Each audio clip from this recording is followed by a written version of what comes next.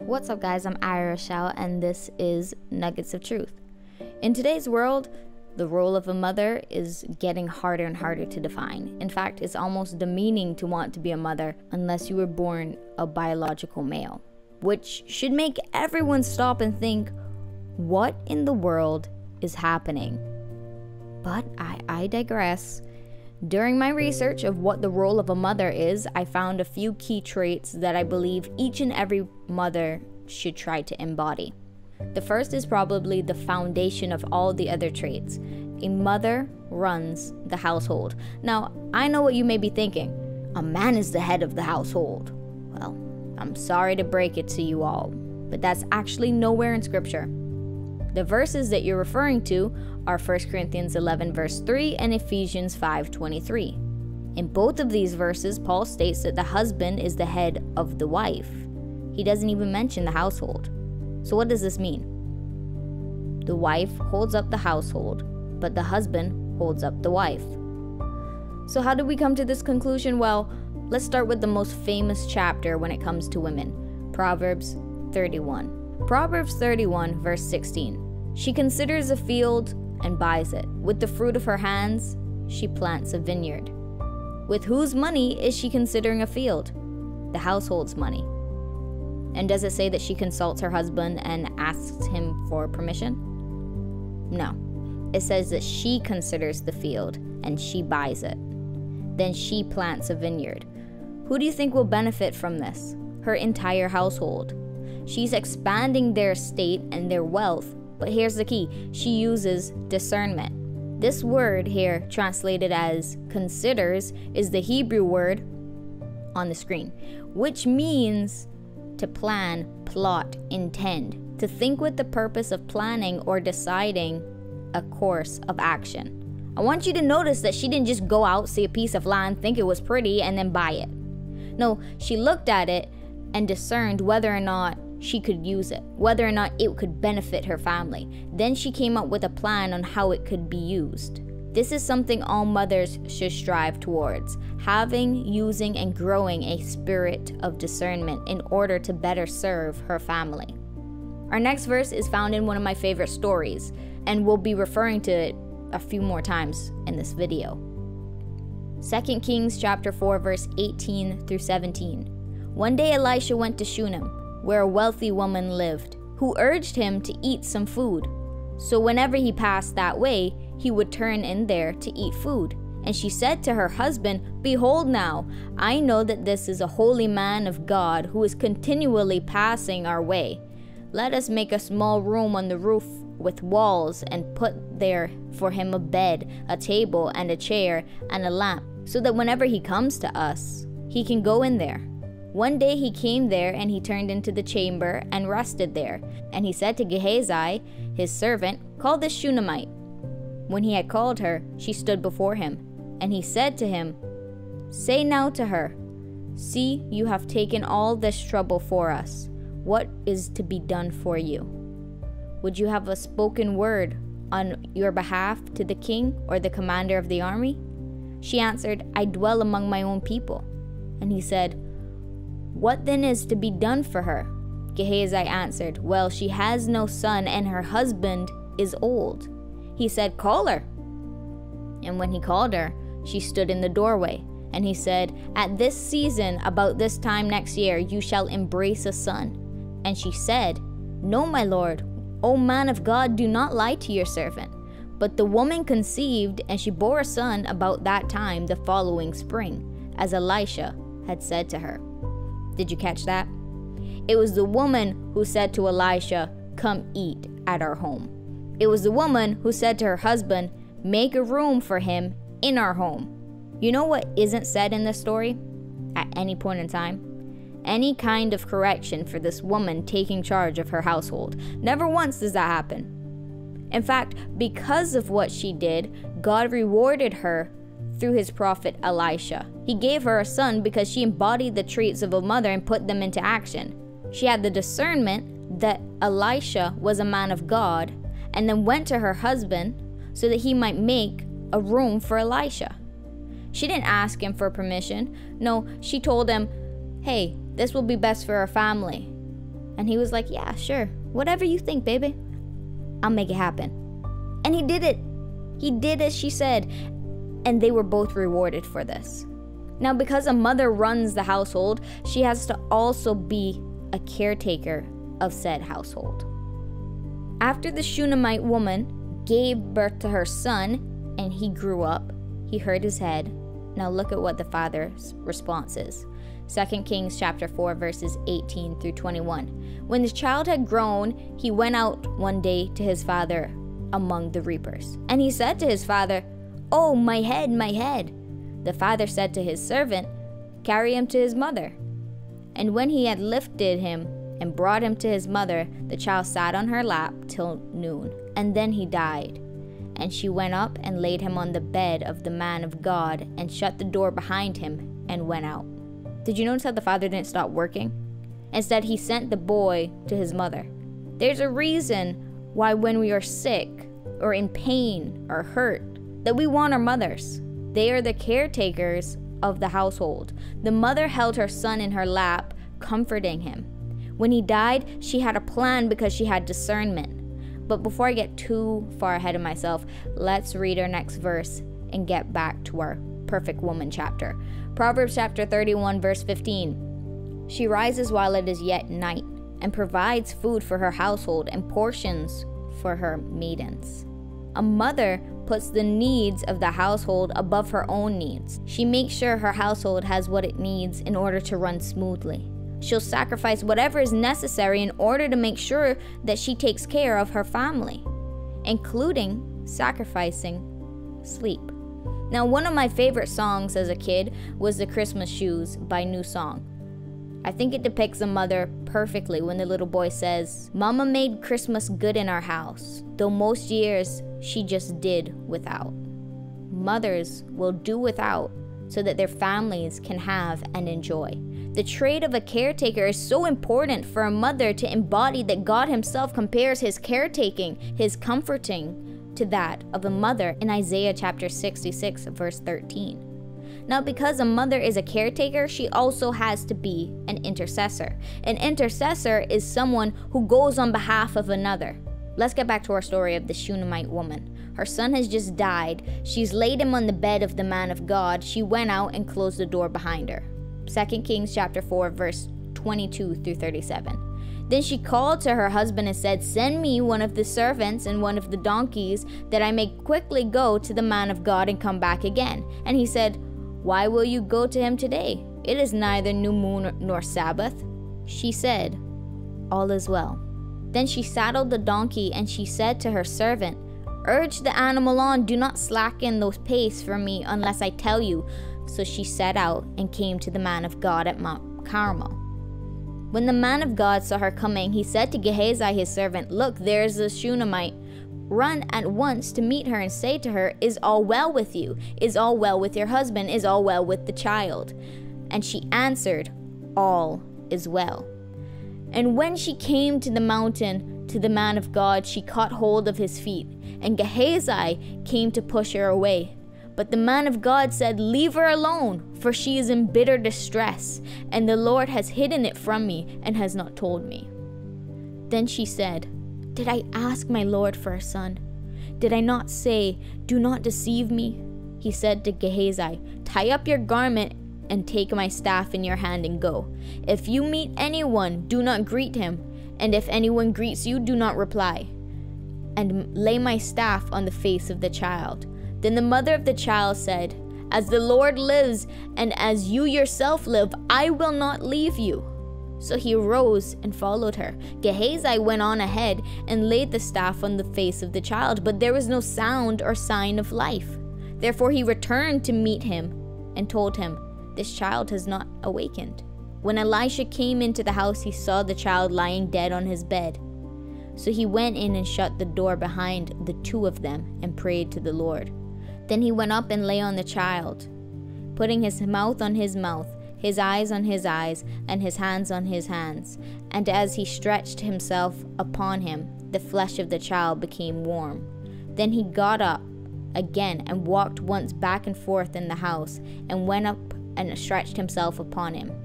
The child sneezed 7 times, and the child opened his eyes. Then he summoned Gehazi and said, "Call this Shunammite." So he called her, and when she came to him, he said, "Pick up your son." She came and fell at his feet, bowing to the ground. Then she picked up her son and went out. She was a mother on a mission. Her only son had just died, and she refused to let anyone know except for the man of God. This is important. As women, we low-key like to talk about our problems more than we should. We low-key enjoy complaining. Don't get me wrong, I'm right there in the boat with you.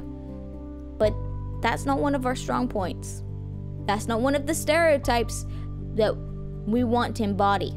When we're interceding on behalf of someone, especially our children, we should be careful not to go to a bunch of people that can allow doubt, fear, anger, or any other kind of negative feeling within us that can stop our prayers from being heard. We have to go straight to the one who can help us, and today, that's Jesus. If the burdens feel too heavy to hold on your own, have a small group of trusted intercessors that you know have the faith and prayer life that can help you stand in the gap and intercede with you. But let's not go to people in order to complain or lay our burdens on them. We are to cast our burdens on Jesus, for he cares for us. 1 Peter chapter 5, verse 7.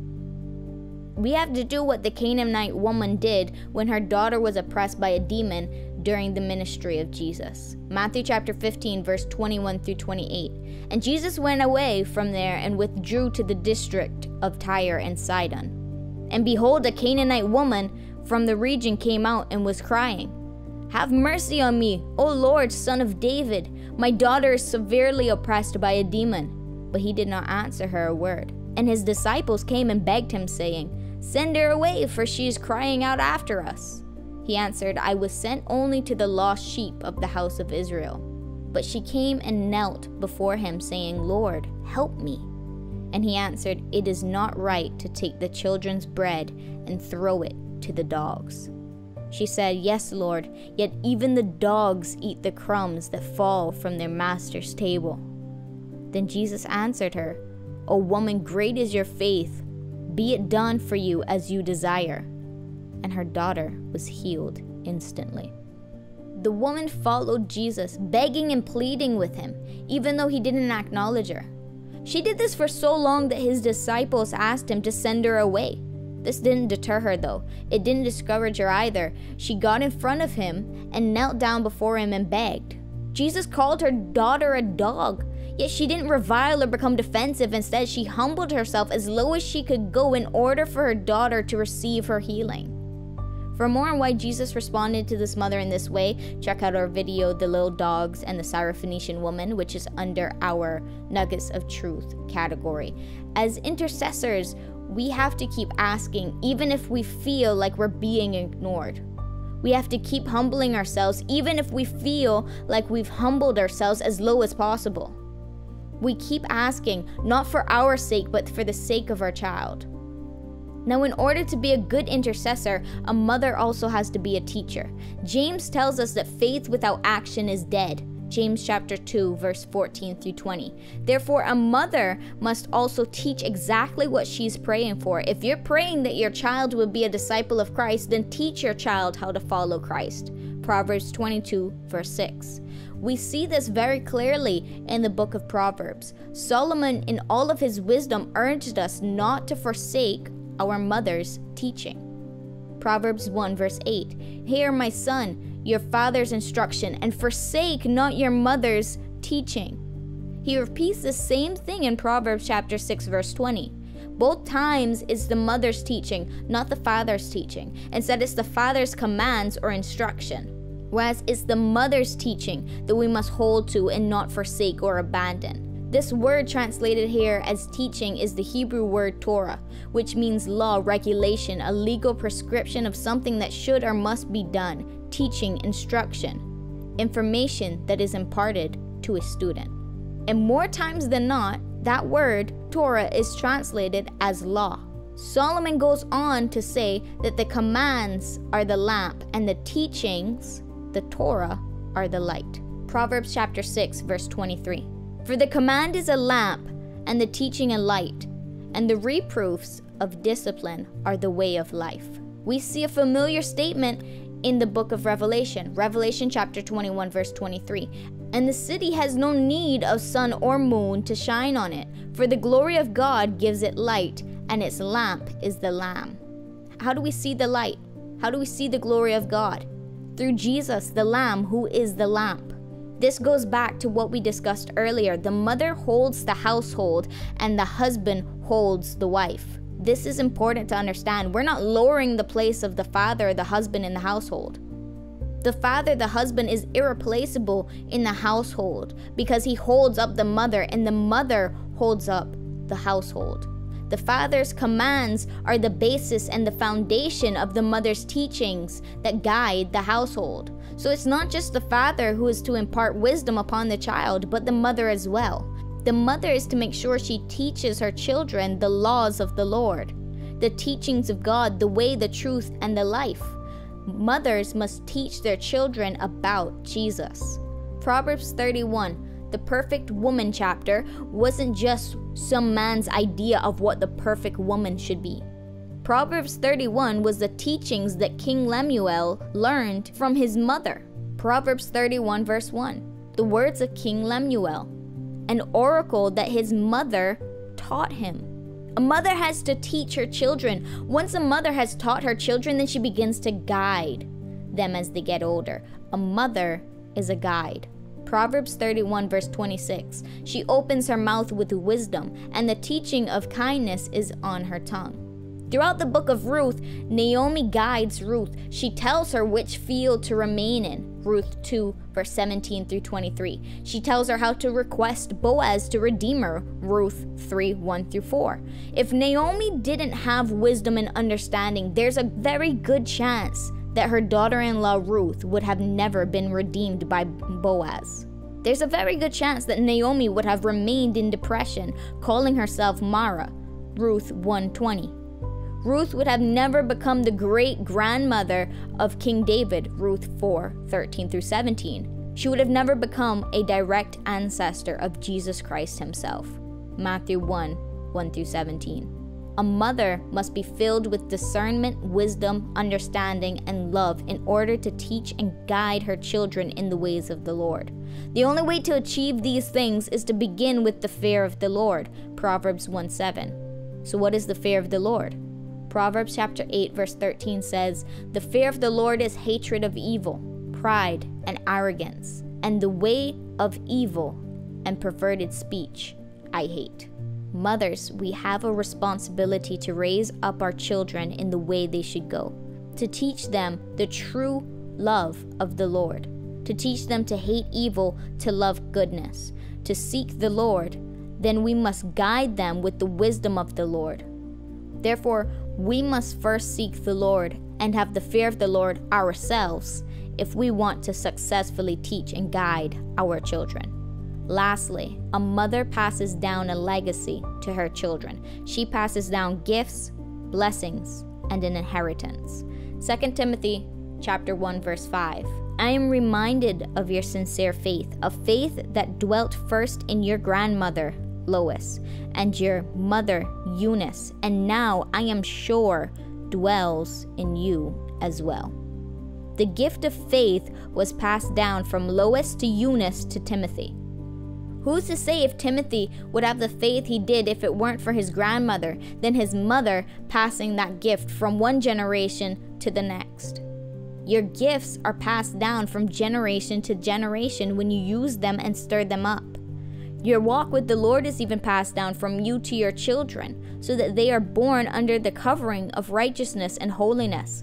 1 Corinthians chapter 7 verse 13 through 14. If any woman has a husband who is an unbeliever and he consents to live with her, she should not divorce him, for the unbelieving husband is made holy because of his wife, and the unbelieving wife is made holy because of her husband. Otherwise, your children would be unclean, but as it is, they are holy.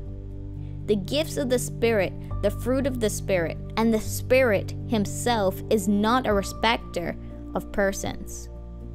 For we are all one in Christ Jesus. Galatians chapter 3 verse 28.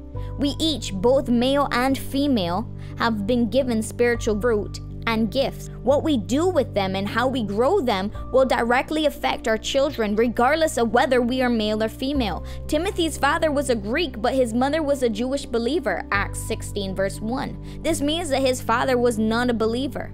Therefore, it was his mother's teaching, guidance, intercession, gifts, and fruit that molded Timothy into the man of God that he was. Mothers, your spiritual walk with God is just as important to the upbringing of your children as your husband's spiritual walk with God is. So with all of that said, let's sum everything up for you guys. There are many roles that a mother must play, but the most important is to run the household because everything else is rooted in that. From there, she becomes a caretaker, an intercessor, a teacher, a guide, and a passer down of a legacy. In order to successfully fulfill each and every one of these roles, a mother must have wisdom, knowledge, understanding, and discernment, which are all rooted in the fear of the Lord. The fear of the Lord is the hatred of evil.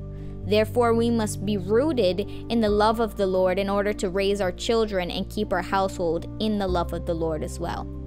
I hope you guys enjoyed this video and it cleared up a few things about what the role of a mother is. And if you did enjoy this video, please feel free to like, comment, share, and subscribe to our channel. And until next time, God bless.